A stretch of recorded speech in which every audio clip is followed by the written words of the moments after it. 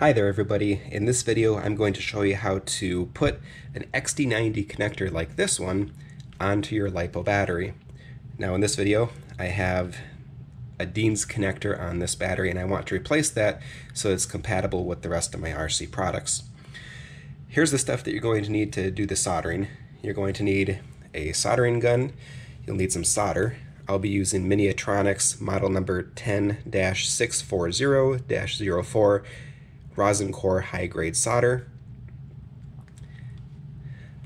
I'm also going to be using some shrink tubing. I'll be using some flux, Kester 186 flux pen.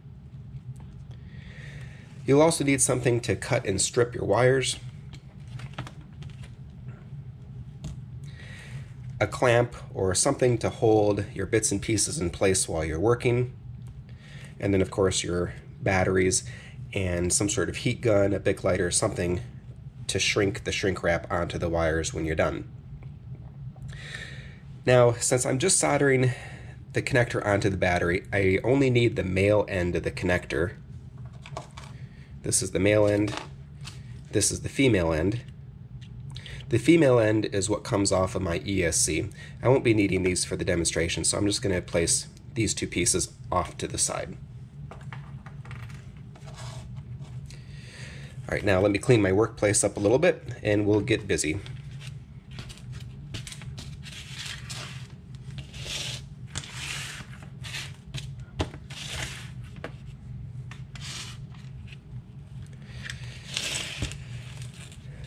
Alright, so first I'm going to need to remove my Dean's connector. I'll no longer be needing that.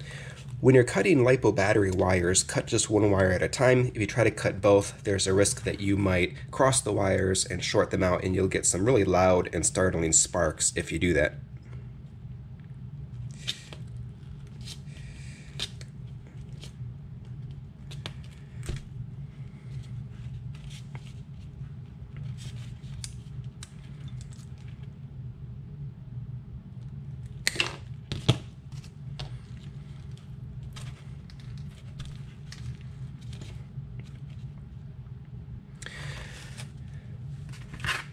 Alright, next you'll want to strip off some of the insulation off the end of the wire. I'm using my 12 gauge stripper because this is 12 gauge wire.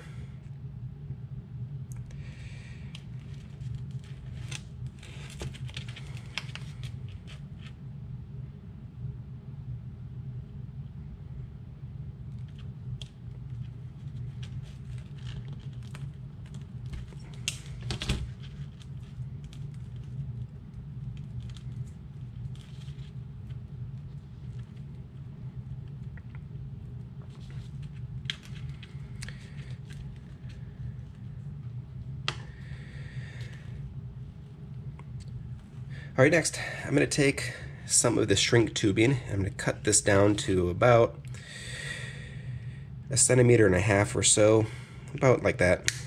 Doesn't need to be exact.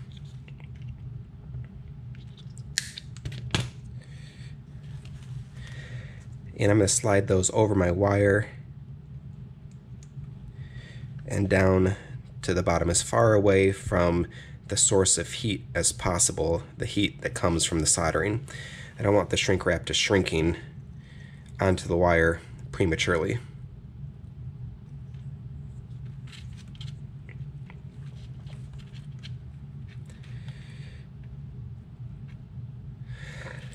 In just a moment, I'm also going to need to place this on here as well, this connector piece. But before I do that, I'm going to go ahead and add some flux to my ends. The purpose of flux is to help the solder wick into the wire strands here. And the way this pen works, you just push down and paint it across. So push down, let it kind of soak in, get all the sides, just like so.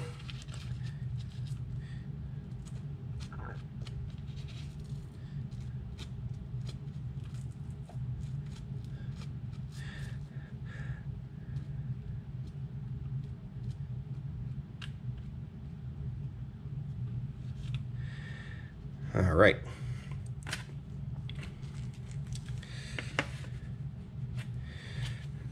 Alright, now I'm going to place the base of my connector over the wires.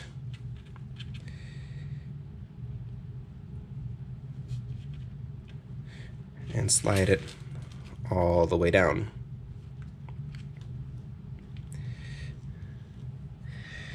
Alright, now I'm going to prepare my connector with some flux.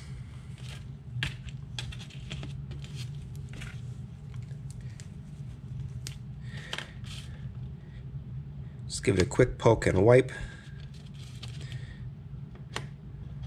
just like so.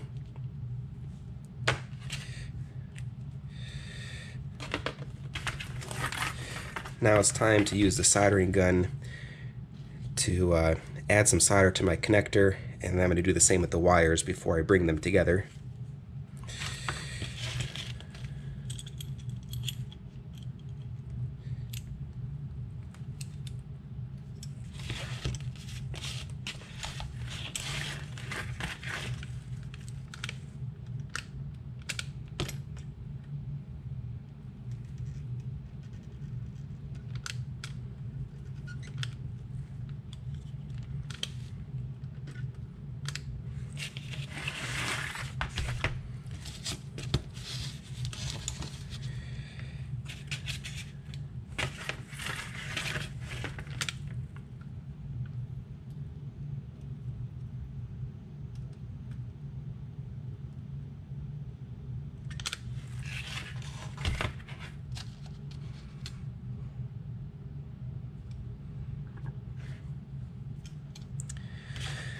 Okay, so this connector is marked with a negative and a positive, so you'll want to make sure you're connecting your wires to the right side.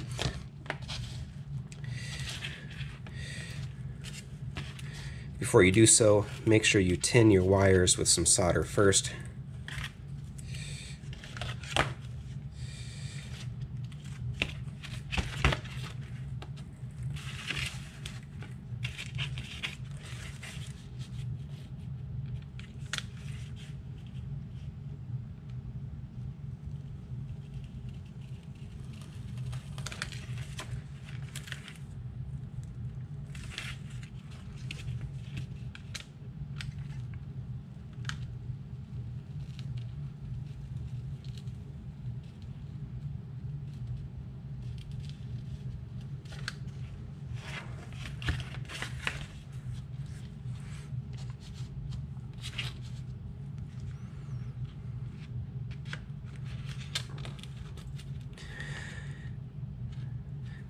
Alright, now we're ready to connect the wires to the connector.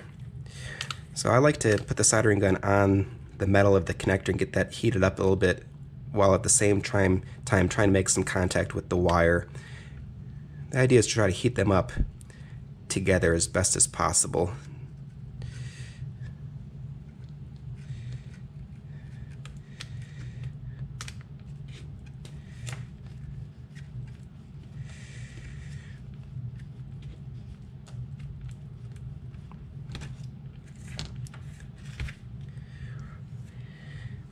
I'm going to allow that to cool for just a moment before I give it a tug.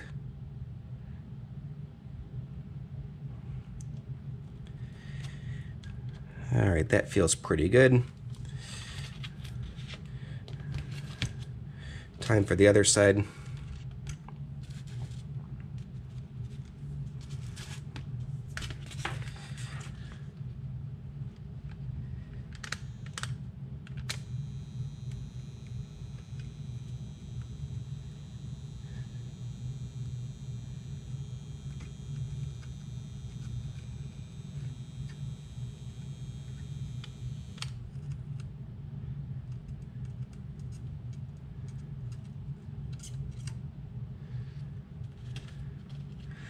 I think I got that pretty good.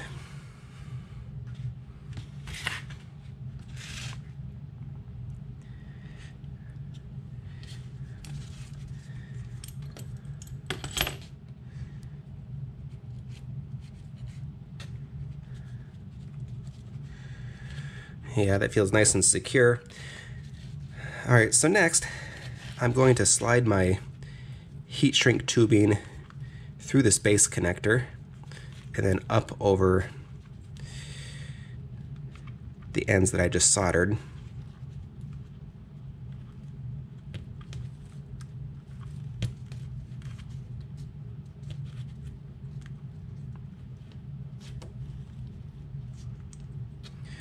You got to be careful that you don't try to slide the heat shrink tubing over the wire while it's still hot. Right now it's warm, but it's not hot, so I think I'm okay. Slide these all the way up like that.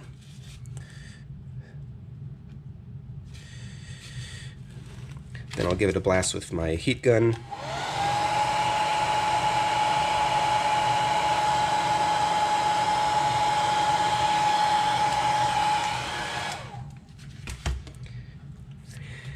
And then finally I'll just slide the base of my connector up. It'll be a little bit tight here. I didn't quite solder those on quite straight.